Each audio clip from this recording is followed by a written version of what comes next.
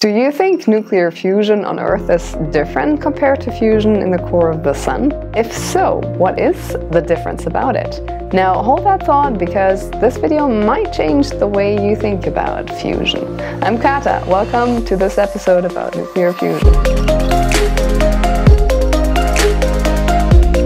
We've also done a poll asking you if there will be commercial fusion on the grid by 2060. Thank you very much for voting, and I can already tell you that I was surprised by the result. The Lawrence Livermore National Laboratory reported another breakthrough in nuclear fusion. For the first time, we've been able to create what we call a burning plasma in the laboratory. Burning plasma is a system in which the fuel is mostly heating itself. The fusion produced about 10 times as much energy as went into heating the fuel. However, that is still less than 10% of the total amount of laser energy required, because the process is highly inefficient. The laser was used for only about 10 billionth of a second in each experiment, with a fusion production lasting 10 trillionths of a second. Harnessing the power of the sun, creating the power of the sun on Earth. What if I told you that headlines like these, sometimes from reputable sources,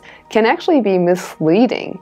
As a reminder, in a nuclear fusion reaction, light nuclei combine into one heavier nucleus, which releases energy. The type of nuclear fusion reaction that occurs inside the Sun is actually different to what we use in fusion devices on Earth. It is the proton-proton fusion. This process begins with protons, which are simply lone hydrogen nuclei, and through a series of steps, these protons fuse together and are turned into helium. So this fusion process occurs inside the core of the Sun, and the transformation results in a release of energy that keeps the Sun hot. The resulting energy is radiated out from the core of the Sun and moves across the solar system. Proton-proton fusion can only occur if the kinetic energy, so the temperature of the protons, is high enough to overcome their mutual electrostatic repulsion. In the Sun, deuterium-producing events are rare. Diprotons are the much more common result of proton-proton reactions within the star, and diprotons almost immediately decay back into two protons. Proton-proton fusion reactions work great in the Sun, but there are a few good reasons why we don't use them on Earth. First, they require a bit more mass than we have here on Earth. Second, the cross-section of a proton-proton fusion reaction is much smaller compared to a deuterium-tritium fusion reaction. Third, the resources for deuterium-tritium fusion are much more abundant on Earth. We'll explain all of them in a bit, but let's look at how fusion reactions work on Earth. In fusion devices, deuterium-tritium fusion, sometimes abbreviated DT, is used. In this reaction, a deuterium nucleus fuses with a tritium nucleus. The result is a helium nucleus, a free neutron, and 17.6 mega-electron volts of energy. That doesn't sound like a lot, considering that a kilowatt-hour is more than double of 10 to the power of 19 mega-electron volts, so it takes a bit more than just one fusion reaction. The Lawrence Livermore National Laboratory made a significant step towards ignition, achieving a yield of more than 1.3 megajoules. Laser light, the size of 3 football fields, was focused onto a target that produces a hotspot the diameter of a human hair. This generated more than 10 quadrillion watts, so 10 times 10 to the power of 15. Awesome, right? The whole world only needs 5,000 megawatt, so million to the power of 9. Wait, what? This experiment generated 2,000 times the power we need for the whole world? True, but only for 100 trillionth of a second. A better comparison would probably be powering 100 American households for a second. Lithium produces tritium when exposed to energetic neutrons, so in fusion reactors, a lithium breeding blanket is placed onto the walls of the reactor to produce tritium. During operation of Iter, the plasma is in the center of the torus, interacting with the diverter at the bottom. In future tokamaks, we expect every square space to be covered with the breeder blanket. It is needed to replenish all the tritium fuel supply, it shields all the surrounding components, and it needs to exhaust all the energy coming in from the neutrons and transfer it into heat.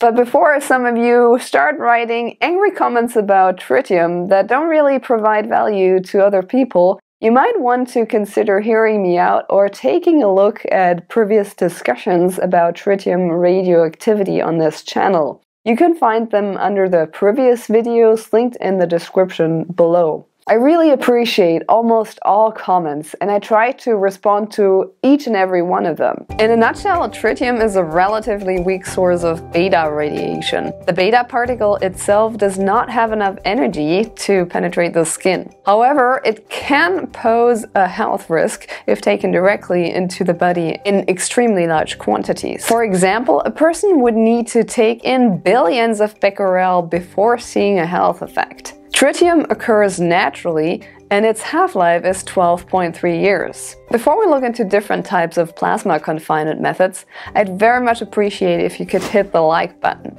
This will help other people who are interested in fusion to find this video. Nuclei have to get very close to one another in order to collide and fuse. They are positively charged and therefore will repel each other by electrostatic repulsion. If the nuclei are moving very fast, they can overcome electrostatic repulsion. The hotter the molecule is, the faster it will move and the more likely it is to collide.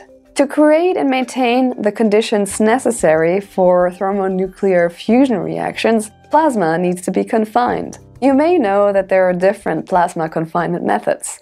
In the stars, like the Sun, the confinement is due to the gravitational field that creates sufficiently high pressure. Since there is not enough mass, gravitational confinement is impossible on Earth. The two primary approaches on Earth are magnetic confinement and inertial confinement, and magneto-inertial fusion, which combines inertial confinement fusion and magnetic confinement fusion. If you are subscribed to this channel, if not, please subscribe. You're probably aware that the magnetic confinement is done via toroidal, so donut-shaped devices. The classic one is the tokamak.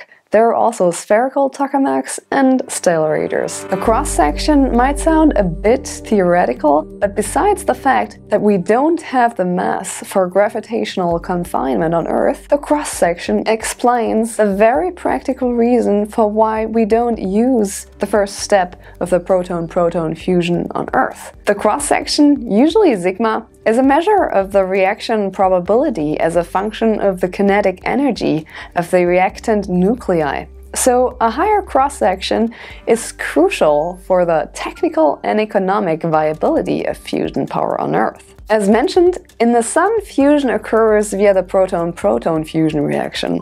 The first step of the proton-proton reaction is the rate-limiting reaction. It is extremely slow due to it being initiated by the weak nuclear force. That's why you can't find proton-proton fusion cross-sections in cross-section graphs. The average proton in the core of the Sun takes 9 billion years to successfully fuse with another proton. It has not been possible to measure the cross-section of this reaction experimentally because it is so slow, but it can be calculated from theory. So even if we had the same gravity forces on Earth as the Sun, or other stars for that matter, I would not necessarily recommend waiting billions of years for the first step of proton-proton fusion to occur. We're quite lucky that deuterium-tritium fusion is more likely to occur, or in other words, the probability is economically feasible. Let's take a look at the poll result. Thank you very much for voting. About half of the people who voted think that fusion will be commercially available by 2060, and the other half is split between not knowing or believing fusion will not be commercially ready by 2060. As a supporter of fusion research, development, and commercialization, I still think we cannot wait for fusion. To avoid a climate disaster, we have to take action on removing fossil fuel-based technology. Most of all, that means to avoid avoid new carbon lock-ins. This is crucial, no matter if or when fusion will be commercially available. We have the technology for climate neutrality. The challenge is in taking action. I think it's an enormously complex technological challenge to create economically viable fusion power on Earth. The time frame required to achieve commercial fusion might be difficult to estimate. I'd be very curious to learn your thoughts on nuclear fusion, in particular when it comes to economic viability and commercial readiness of fusion power. For instance, the poll didn't come with an explanation as to why or why not you think that fusion power will be commercially ready by 2060. If you already knew about the cross-section, I'd be curious to learn that. Let me know if you learned anything new in the video. Thank you very much for watching. Don't forget to subscribe and see you in the next video. Bye!